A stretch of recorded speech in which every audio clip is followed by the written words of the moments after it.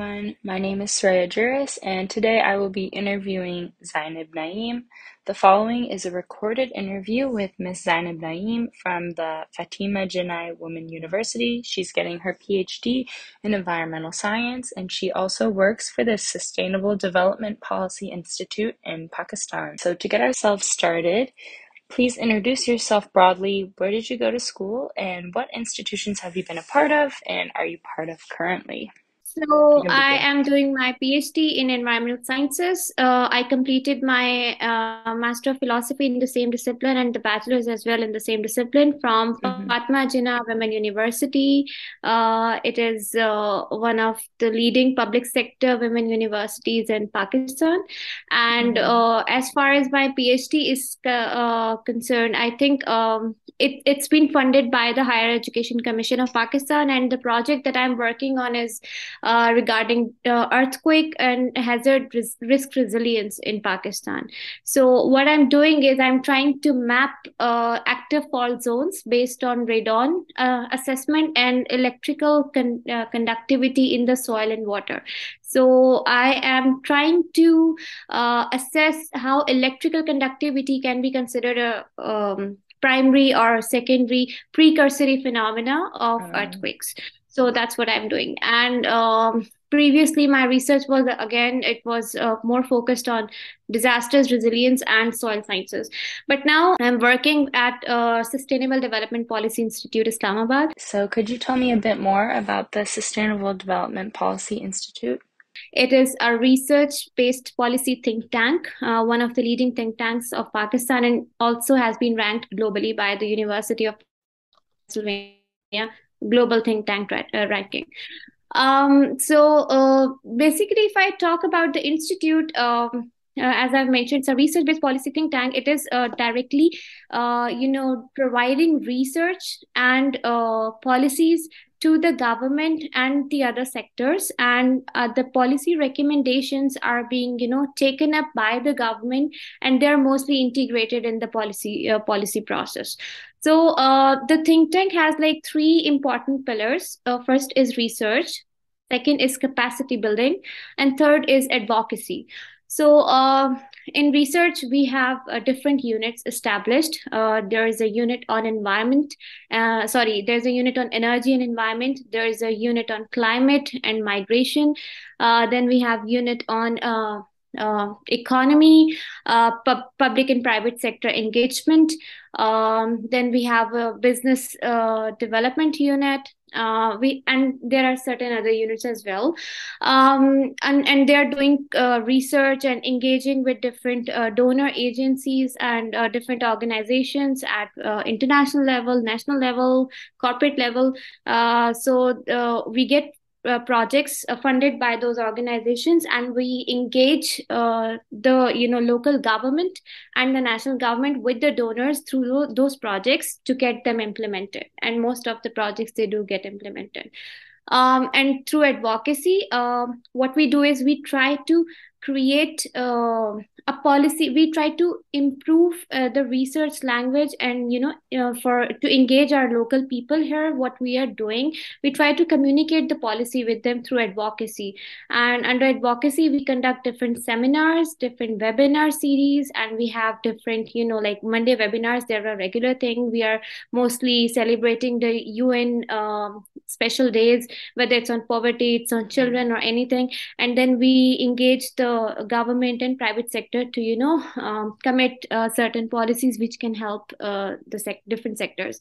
That's what we do in advocacy. Under capacity building, we provide trainings to the professionals and corporate sectors, and even to the academia and students. For like different professionals and trainers are hired, and they engage with them to provide trainings on communication skills, leadership skills, soft skills, and hard skills as well. So, and even under certain projects, we do engage our capacity building trainers at rural level and local level to provide capacity building trainings to the people. So that's what we are doing.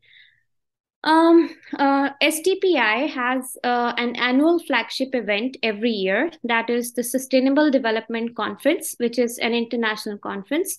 And like throughout the year, we work to make this conference a success. And the Sustainable Development Conference has an overarching theme. Every year, the umbrella theme is different, and then there are different panels within the theme. So this year's theme is like. It is building forward better, and sustainable development in the unusual times, building forward better. Yeah, that's the theme this year. Mm-hmm. And under the umbrella theme, we will be having different panel discussions, plenary sessions, podium sessions, and with different donors, different government, federal ministers, local ministers, and even the international delegations on climate, energy, economy, society, social protection. So it's there on the website sdpi.stc. So you can check if you would like to attend the conference, whether in person or online. You're most welcome to Awesome. join us. So that's what SDPI is doing, and my role at SDPI as of now is of a research associate, and also I am managing the social media platforms for the organization as an additional role. And the focus of my research is on climate diplomacy, climate communications, and circular economy. On the sidelines, I'm also working on energy sector, like net metering and renewable energies. So that's what we are doing. And this year, like I am hosting two plenary sessions at the conference. One is on circular economy, closing the loop, where we will be engaging corporate sector, FMCG, and how they can, come up with regularizing the plastics, and how we can close the loop when it comes to the developing countries. And the other plenary session is on climate diplomacy, how the South Asia can learn from the EU diplomatic model, and Pakistan, India, Bangladesh, Nepal, because we are bearing the brunt of climate change. So what we can do to, communicate our crisis to the global north, and how we can come up with something that has like major effect, not unlike SARC. SARC has like it has stopped at all, and nothing there's no progress Mm-hmm. on SARC. So that's what we will be discussing this year by engaging European Union and different think tanks. How do you see gender and development relating? What can we do to empower women for development? So gender is one of the key things that we have to, emphasize in whatever we do, whether it's research, whether it's the hiring process, whether it's the capacity building. Where in every pillar of SDPI, gender equity is what we believe in, and we have to mainstream gender. Whether we are writing our proposals for research, whether we are conducting seminars, whether we are, it's our conference, and we have to be very careful when it comes to mainstreaming gender and gender equity. We have to create gender balance panels, and integrate Yeah, more women absolutely. voices. So that's what we do. And we have on gender, we have been working to mainstream to promote mainstreaming in context of resilience, disaster resilience, and Mhm. climate change. We have been working to, how the role of women in policy making can be improved, how the role of women in tech and education sector, specifically when COVID was here. So the education was transformed to the digital education, and how women can lead the roles, how they have improved this sector. So SDPI has been directly engaging with the academia regarding this thing, because women were playing a very important role, and because I myself is from a women university, so that's what we are focusing more. But if I say that it's all it's really everything is 100% perfect here, no, that would be wrong, because Pakistan's gender parity index has declined a lot over Oh, the years. wow. I did not know that. Yeah, the problem is that we need more women in the leading roles at the policy level. For now, we have, if I talk about like COP27 is happening, so Hmm. our federal minister for climate change is Sherry Rahman, and she's a leading woman vocal voice for promoting climate advocacy, climate diplomacy, and raising the voice of the global South What at was her name? I'm COP. sorry, I missed that. It's Sherry Rahman. Okay. Oh, yeah, yeah, yeah. Okay, yeah. Yeah.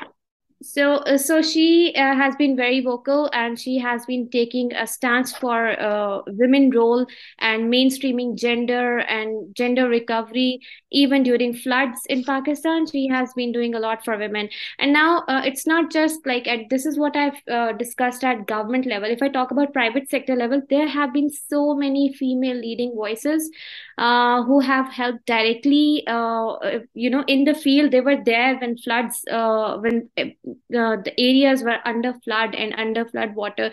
They were there providing women with basic sanitation and hygiene, needs. They have special needs, so they were there providing them with basic facilities. When the government was not there, those women were there because they understood what women needed. And Wow, SDPI that's is really right now awesome. conducting, yeah, they are Yeah. conducting a need assessment also. And our teams have been on the field in Balochistan and in Sindh, and they are trying to, record the voices of those people, especially girls and children, how they are suffering. There have been cases of waterborne diseases, there have been cases of snake bites, there have been cases of harassment, and that's what Mm-hmm. our teams are there and, trying to record that. So SDPI is doing a lot. Also, last year, I think, the capacity building unit, they conducted workshops in rural areas of Punjab regarding the, Mm-hmm. engaging women voices at local government level, and workshops were conducted in different villages of Pakistan.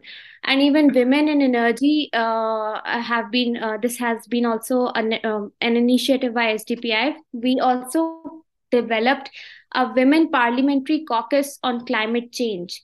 That was a big achievement because there was no women parliamentary Mm-hmm. caucus, and before this in Pakistan, and SDPI took the lead and initiated this, and now women parliamentarians are engaged directly. They have a separate caucus at the government level, and that's what SDPI did. What adaptation strategies do you think will work in Pakistan? Okay, first of all, if I talk about the ground realities, Pakistan is a cash-strapped country. It is a Mm-hmm. developing country, and the UNDP has ranked it below the least developed countries ranking this year, Mm, probably because we have been through COVID.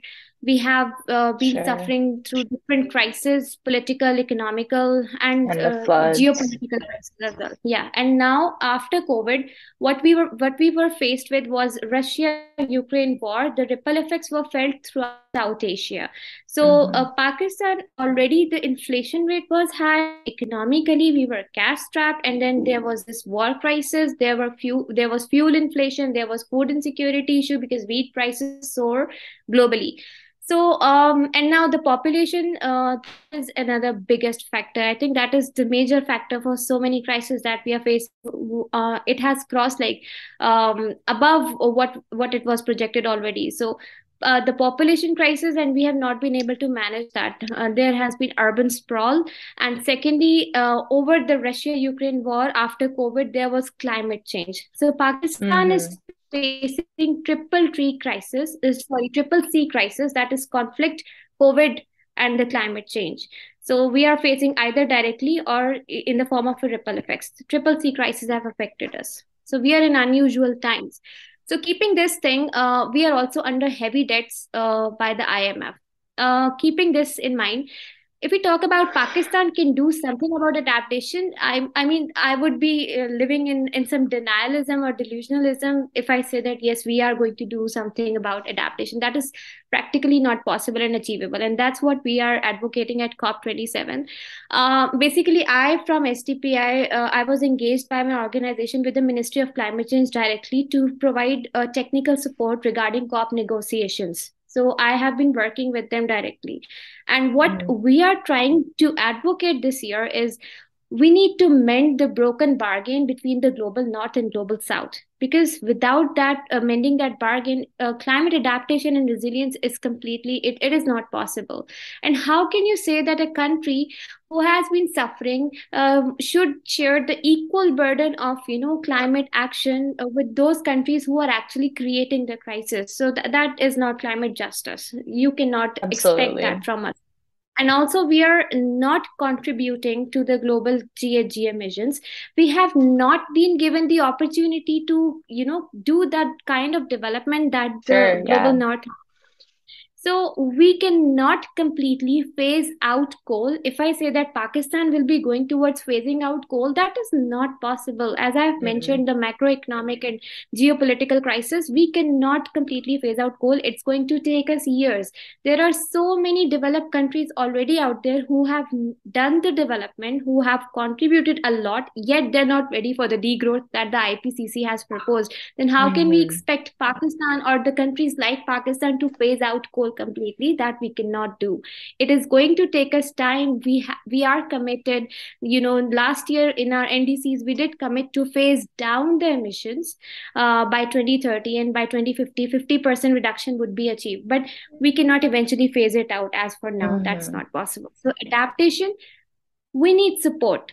We need the loss and damage facility, finance facility, to get established at COP27, and we Mm-hmm. need it to get established based on the Santiago network mechanism that has already been discussed and provided, that how the facility should work actually. Um, as of now, Pakistan, since it's chairing the G77 plus China bloc, and the agenda item has been tabled, and it has been, the negotiations there. But the point that has not been discussed will be providing the finance, because nobody is ready to discuss who will be providing the finance. Although the responsibility lies with the global north, because they made these commitments during Paris Agreement, and even under the adaptation fund, they have not been able to accelerate the adaptation fund for the developing countries. So adaptation for Pakistan would only be possible only if L&D facility, finance facility, gets established at COP27. Without that, it's we do not need charity. That is not what we deserve.